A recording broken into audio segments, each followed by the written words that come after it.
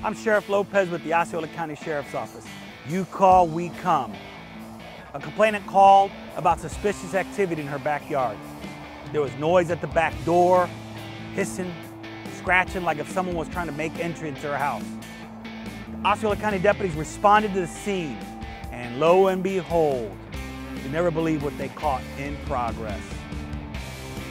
As deputies went behind the residence, he fought. He tried to run. He twisted and turned. But guess what? He was no match for the Osceola County deputies. He was apprehended, taken into custody, and safely released into another side of the lake.